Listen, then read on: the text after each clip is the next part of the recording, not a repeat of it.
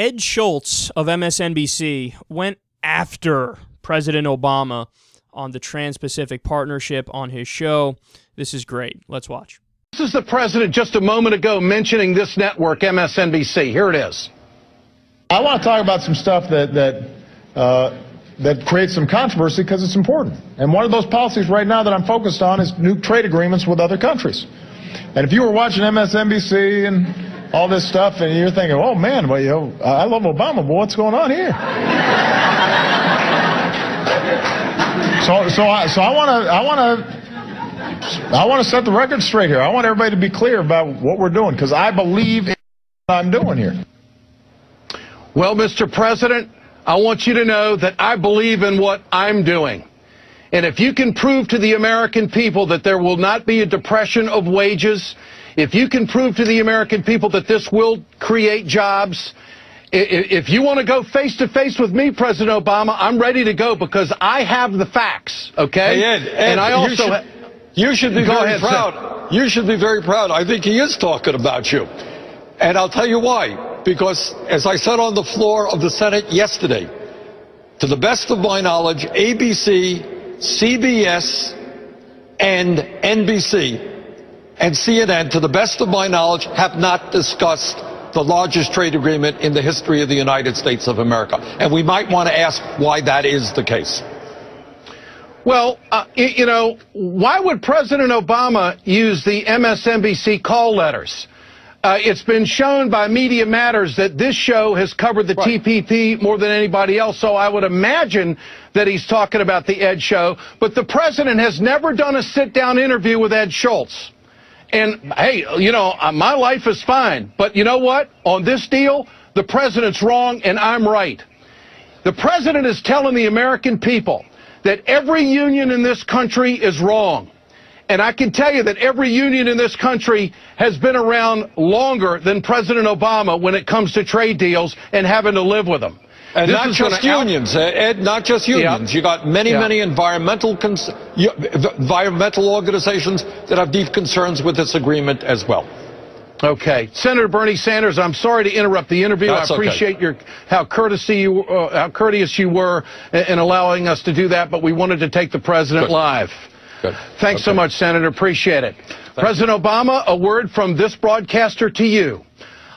Put my credibility up against any broadcaster in this country. I supported you big time. I was the first liberal talker to support you. I've carried your water big time when it comes to health care. I've carried your water on the economy and defending your move on the automobile industry. But, Mr. President, you can take shots at this network, but I guarantee you, you are wrong on this, and you cannot prove to the American people. This is not about generic talk that we have to think about the global economy and the cat's out of the bag and everything else.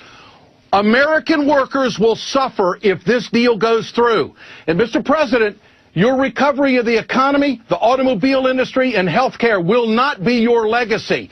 It will be what you're doing to the very people who put you in office. Had you not had the unions, you'd have never beat John McCain. Had you not had the unions, you'd have never beat Mitt Romney. And now you're turning your back on these people, trying to convince them that they got to do this phony trade deal that's going to ship jobs overseas.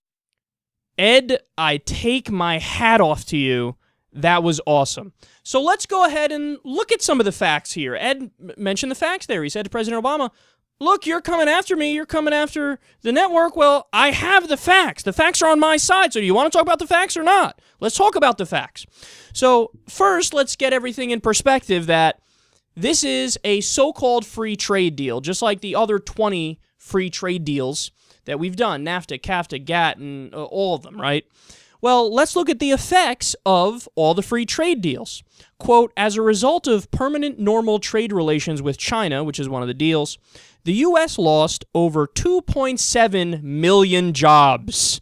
As a result of the Korea Free Trade Agreement, the U.S. has lost 70,000 jobs.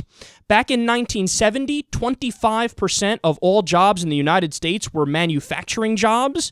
Today, that figure is down to just 9%.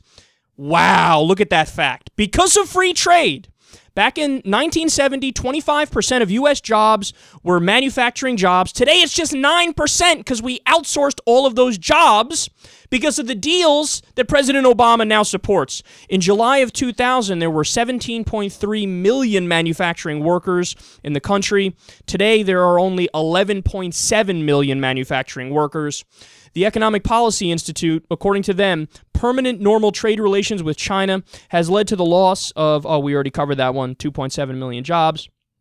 In fact, the United States has lost an average of about 50,000 manufacturing jobs per month since China joined the World Trade Organization. NAFTA has led to the loss of 680,000 jobs. Over the last decade, the Commerce Department has told us that U.S. multinational corporations have laid off 2.9 million workers.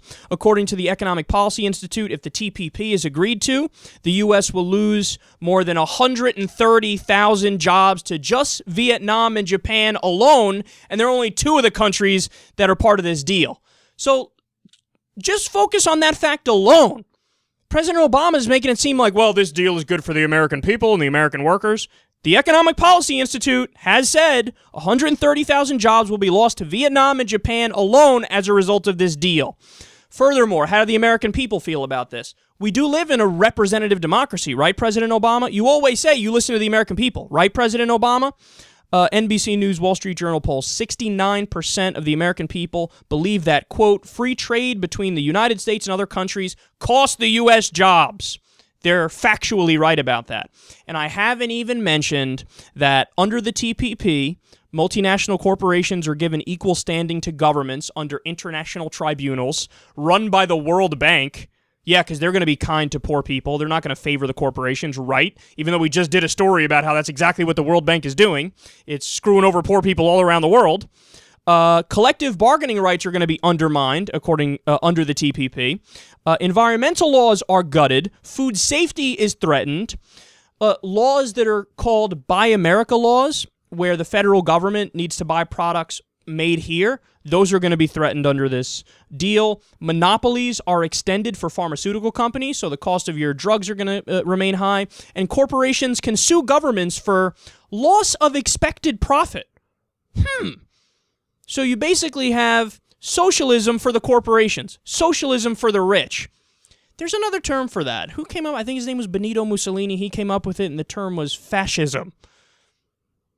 Socialism for the corporations. That's what we're talking about here.